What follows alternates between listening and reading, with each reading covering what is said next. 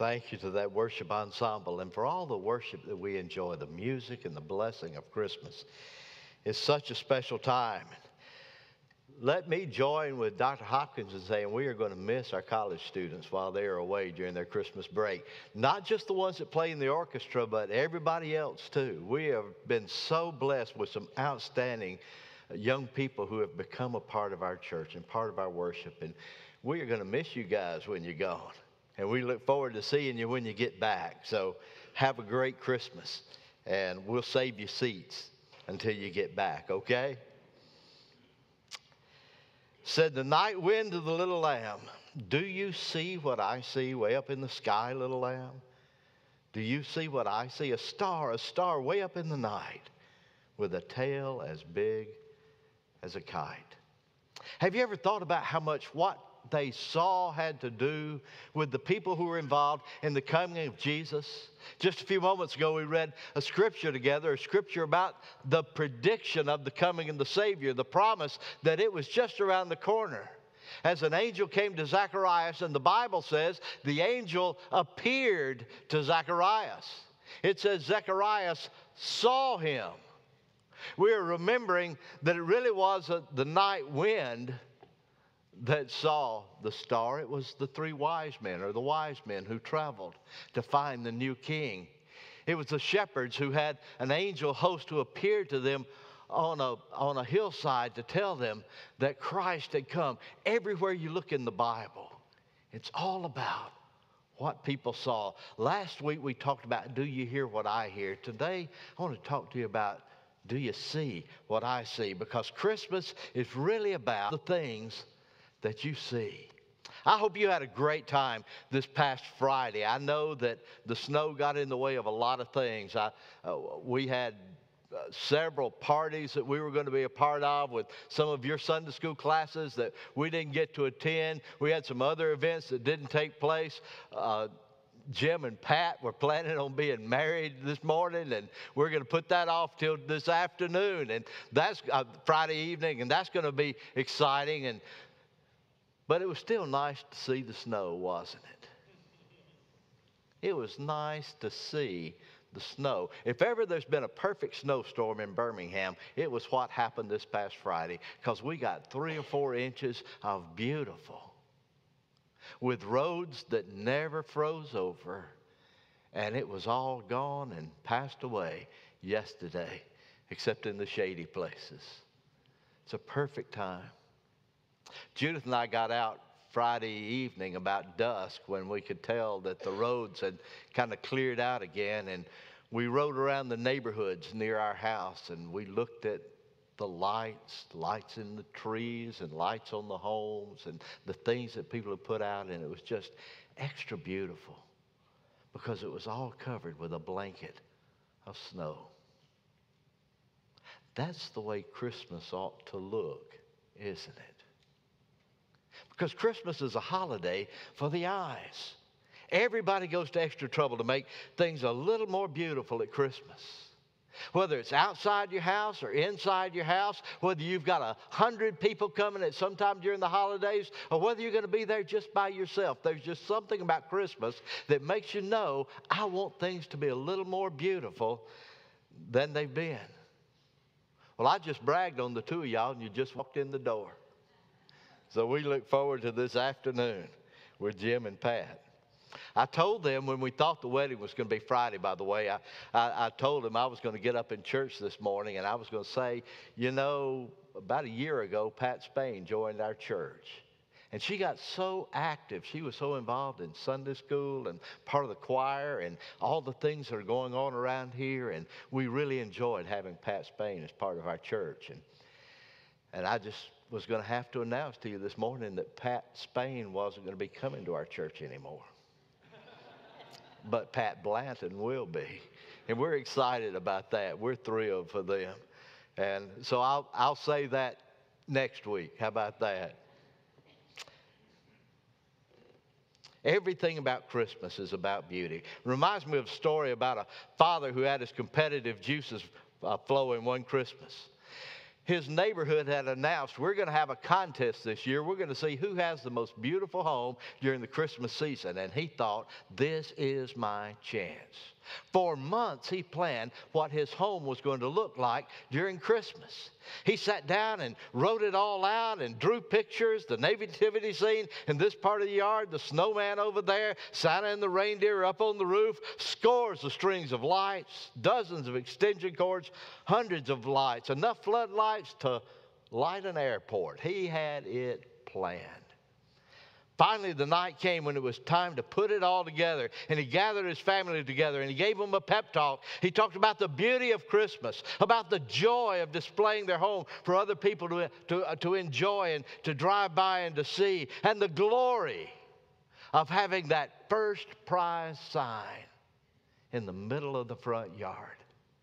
And then he said, okay, team, now let's go out there and let's make this the best Christmas ever.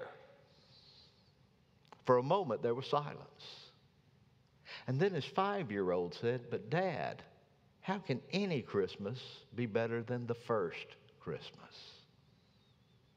It's a good question, isn't it? To stop and ask ourselves as we begin to move into what I call the frantic season.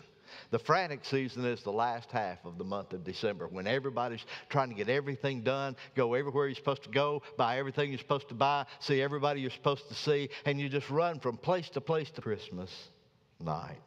So this morning, I want us all to try to put aside the lights and the wrapping paper and the sights of Christmas so that we can see what really matters. This is what I want to invite you to do this morning. I want you to join me in trying to see through the eye. Of all the people involved in the Christmas tale, I identify with these fellows. Just ordinary guys.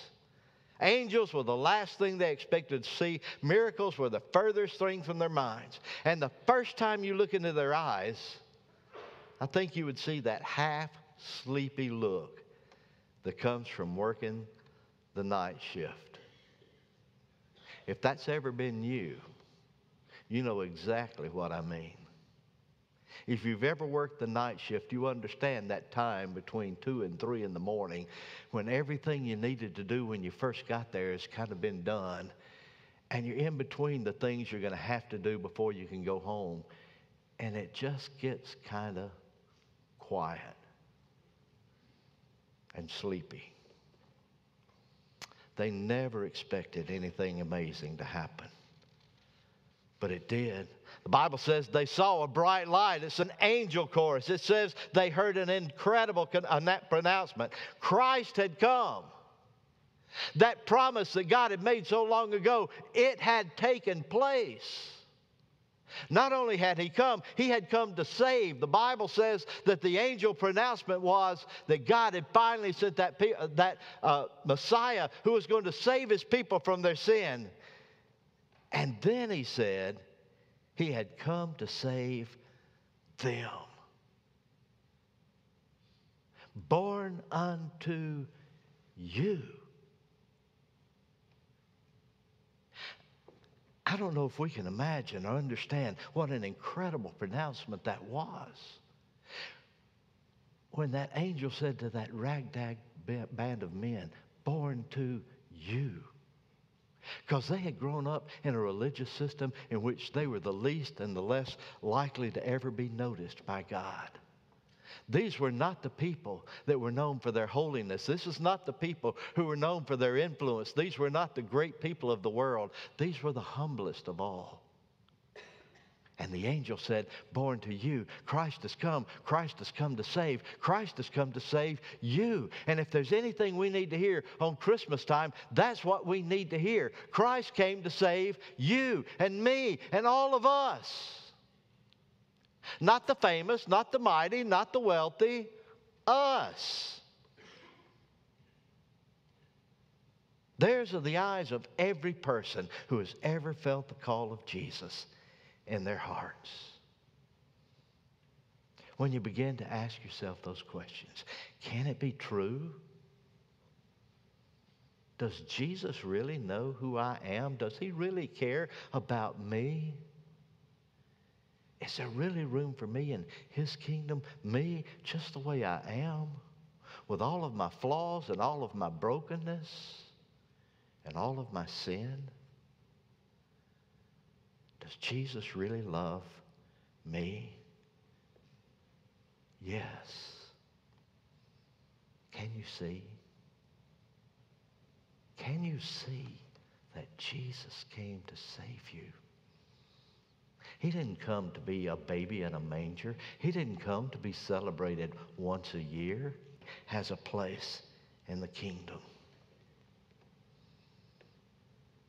I would love to look into the eyes of the shepherds as the angel chorus disappeared and as the sky became quiet again. I'd love to see what was going on behind their eyes, but even more than that, I would love to see the expression on their faces when they turned around to come back home after they'd been to Bethlehem, after they'd gazed at the baby. And now they're making their way back to the fields, and there's wonder in their eyes, and there's awe in their eyes, and there's love in their eyes, and there's passion in their eyes, and they can't wait for somebody else to know. The Bible says anybody they crossed paths with heard the story about where they'd been and what they'd done. What's the difference? Because when they were going back home, they had experienced it for themselves. It was no longer something somebody had told them about. Even an angel.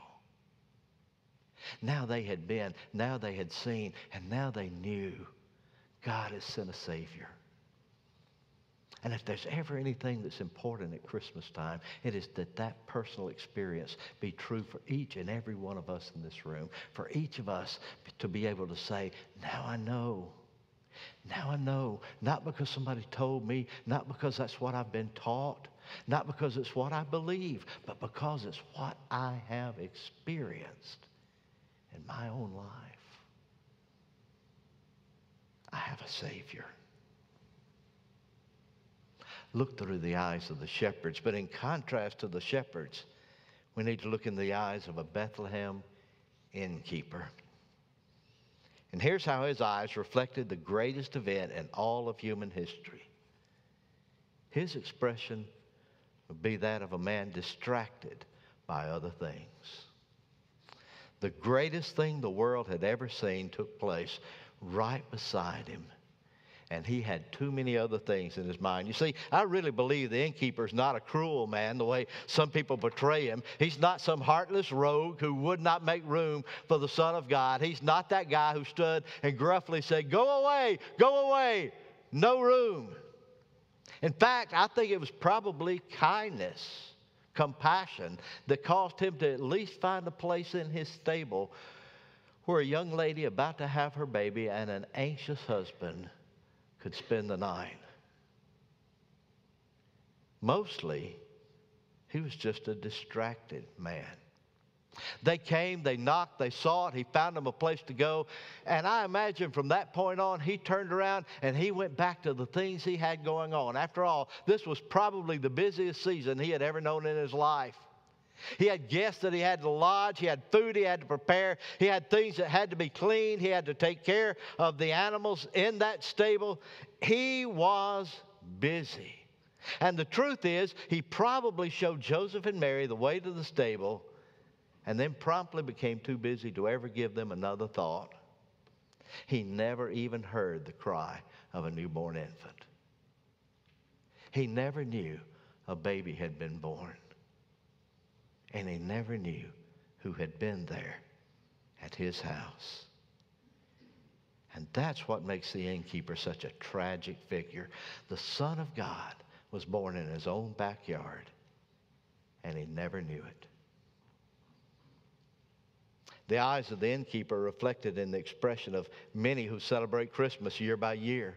They go to the parties, they're a part of the programs, they even go to church, but they never really know what Christmas is about.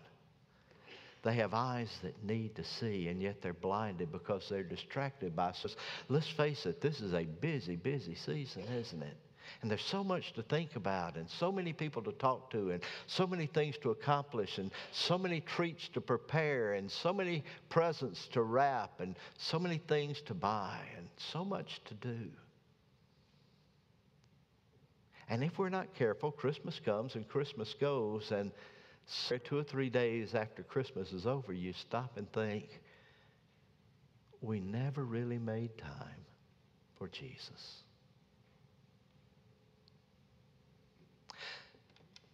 That is why, of all of the services that we enjoy at Christmas, and we enjoy some beautiful things, that musical last night is going to resonate in my heart through the whole season.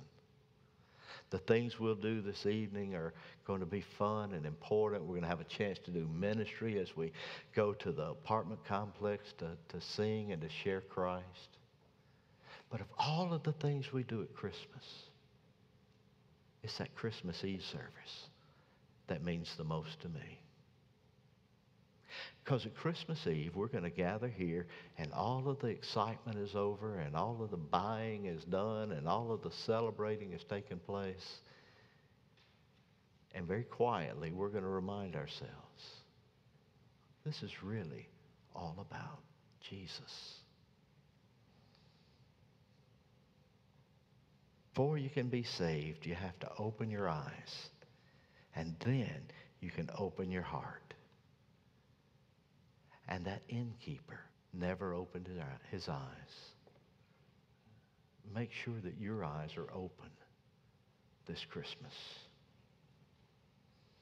Before I close, I want us to look into one more set of eyes. Because in the eyes of Mary and Joseph shine the light of that single bright star. If we were able to see into their eyes, I believe we would see two emotions shining through the expressions of that special couple. First, we would see joy, the kind of joy that you see in the eyes of all new parents when they gaze on their firstborn child.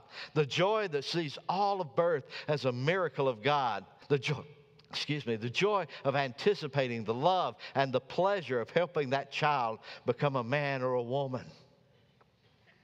We would see joy, but we would also see awe.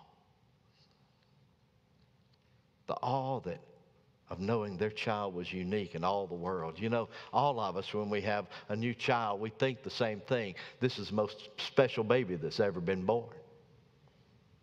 Every newborn parent that I've ever seen, when they gaze at their first child, they say, never been anything like this on earth. Never been anything like this again. This most special child ever born. But only Mary and Joseph knew he truly was the special one. The very Son of God in human flesh. Only they understood the significance of him, Jesus, which means God saves. They looked at a baby and they saw a Savior. Here's the experience anew, the wonder of God's saving grace. Remember again what it was like to say, I once was lost, but now I'm found. Like Joseph and Mary, to look at our Savior and to know who he is. To remember the innkeeper and not allow ourselves to be distracted by the things that would keep us from seeing the only thing that really matters. It was the promise of the angels, born to you this day, a Savior, which is Christ the Lord. So I ask you a question this morning. Do you see what I see? Do you see a promise fulfilled?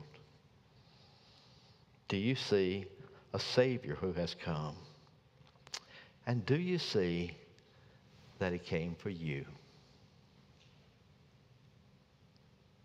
Maybe you're here this morning and you're not a believer. You've never trusted Christ as your Savior. It might be that you could quote me chapter and verse about everything that took place in the Christmas story. But you never have come to that point of saying, he came for me. And maybe today you need to make it just that personal. If you're not here, if you're here and you're not a believer, today should be the day when you give your life to Jesus. Not tomorrow, not next week, not one of these days, but today. And in a minute when we sing our invitation hymn, if you're here and you know you need Jesus, you come. I'll be here. Dr. Hutchins will be on the other aisle. Either one of us would love to introduce you to Jesus. Or maybe you know this is a place where I need to serve the Lord. And you need to come and join this church and be part of what God is doing through this place. Or maybe there's another decision you need to make. We're going to stand and we're going to sing our invitation hymn. And as the Holy Spirit speaks to you, you come. Let's stand together. Let's sing.